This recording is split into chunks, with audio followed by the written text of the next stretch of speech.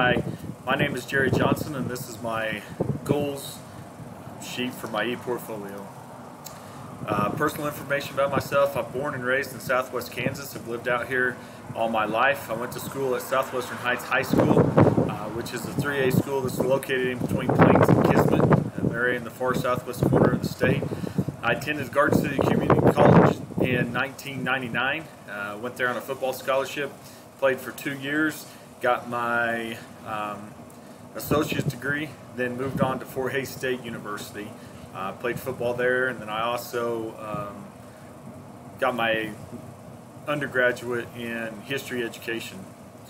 Got my first teaching job out of Fort Hays State University at Scott City Community High School. Taught there for 2 years before accepting the head football coach and a teaching job at Holcomb High School. I came to Holcomb High School in 2006 and have been there since. I moved from a history teacher that taught government, world history, American history, to teaching weight, strength, and conditioning. Now, currently, about 8 years ago, I accepted the role as the high school athletic director. I'm also a high school and the middle school athletic director, as well as an at-risk coordinator. Probably the proudest thing that I am is I'm a husband to a wonderful wife, and I also have 5 kids. We have 4 boys, and then finally had a daughter. Personal goals. This one's kind of tough for me because I'm not a real goal-oriented guy. I believe that I have passions, and I'm going to go after those passions. Faith and family are my 2 biggest passions. Biggest thing that I'm trying to really help right now is help establish a new church here in the Garden City area. It's called the High Plains House of Prayer. I also want to be the best dad and husband that I can be.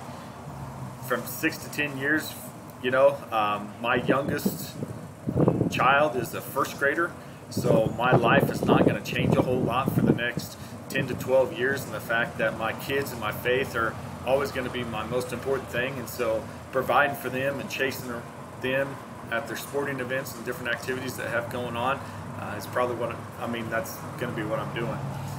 After that, then someday work towards retirement to see how much money I have left after all my kids and everything get out. Professional goals.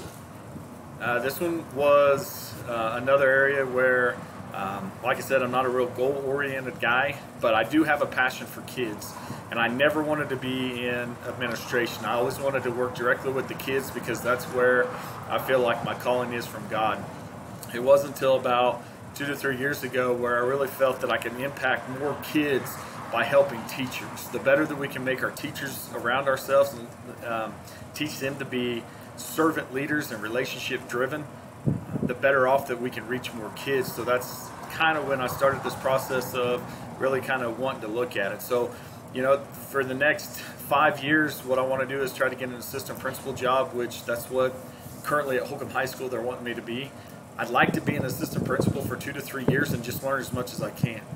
I felt like over the course of the last couple of years is I've learned so much more about administration and instructional coaching and assessments and stuff like that I just really enjoy it. I think after that, then I don't think, but someday I want to lead my own school, and I know that I either want to be at the high school or the middle school level. I've never been down to the elementary level besides doing my practicum stuff that I've been doing now. I have middle or elementary age kids. It's just not my cup of tea. I like the high school, the middle school level. So 6 to 10 years I want to be a lead principal, and I want to be somebody that develops a vision over the next course of 1 to 5 years, and then in that 6 to 10 years is be able to share it and help work and implement my vision with the school. Beyond that, then maybe work towards my district level license. I don't know. Again, right now kids are my biggest focus in the relationship with kids, and I don't want to lose that. So by moving to the district level. Why FHSU?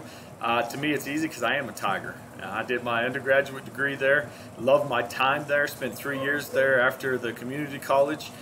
Picked up my degree in the history department there. Dr. Wilson was one of my favorite teachers, and how I modeled my whole teaching career after is from him. And then from there, I got a master's in my health and human performance. That's my first master's I got. Initial expectations of the program.